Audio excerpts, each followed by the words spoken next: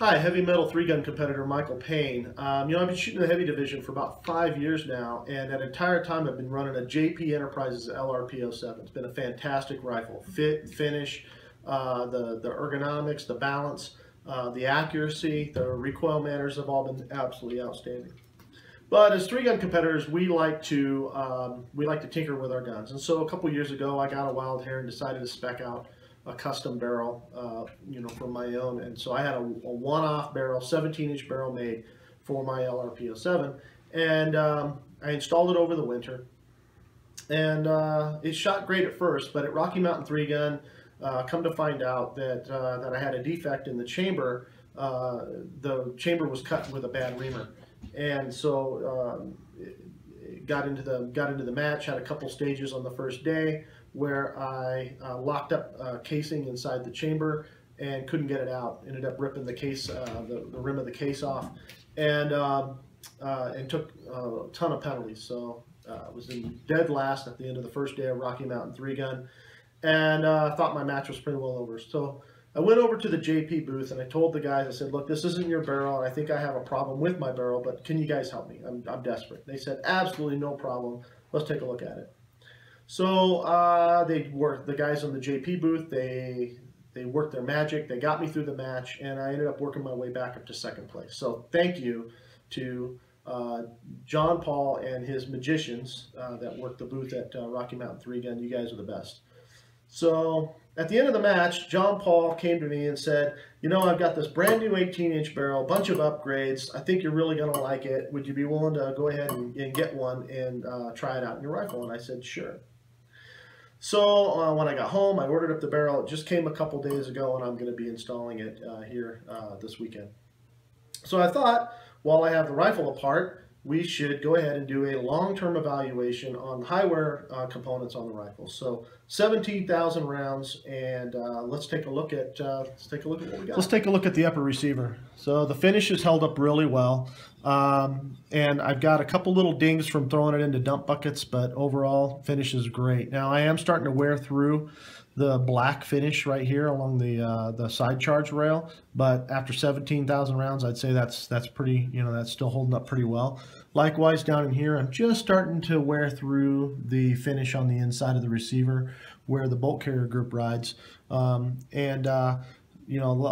that's partially because of how well designed and machined the parts are in the rifle, how well the fit is. But I also use a high quality oil. I'm running a Lucas Extreme outdoor, which is particularly well suited to the AR platform.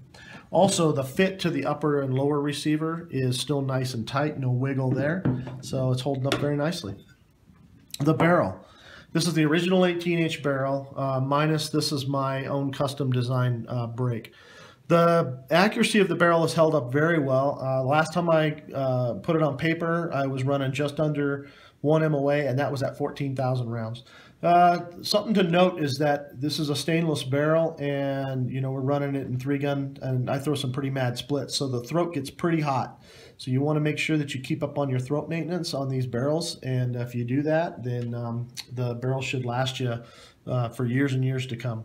Also, I just go ahead and fine-tune the adjustable gas block, and then I red Loctite all the screws down, and then I never touch it. I just run it, and they never move on me.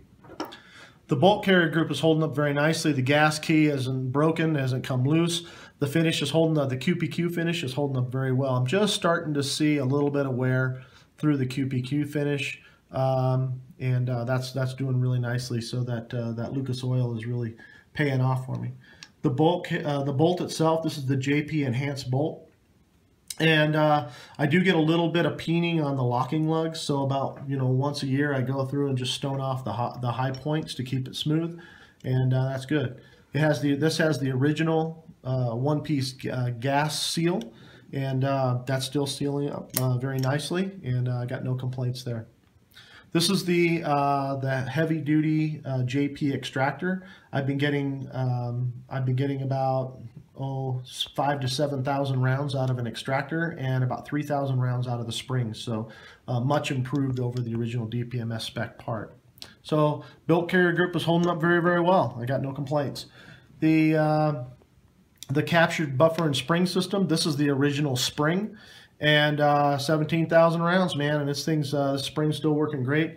JP asked me to just go ahead and run it to life and see how long it goes. So it's a little softer than it was originally, but it's still keeping up with me and running the rifle just fine. Original firing pin, I've got no damage here. It's still holding up great, and there's no mushrooming on the back of the firing pin where the hammer strikes it. I do carry a spare firing pin, but I've never had to use it. And the side charge handle. This is intended to be a high wear item so that you wear out this before you damage your upper receiver. Now, this is my second side charge handle. The first one wore these teeth off, these locking teeth off after about 3,000 rounds. So after that, I started putting grease in my rail.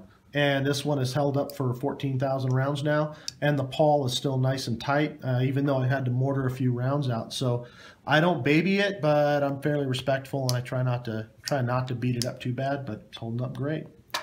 So no complaints. The rifle's holding up awesome. I'm looking forward to putting in my new barrel and running it for another 5 years. So stay tuned for the next video. We'll put the new barrel in. We'll get it to the range, start putting some rounds through it, see how it performs.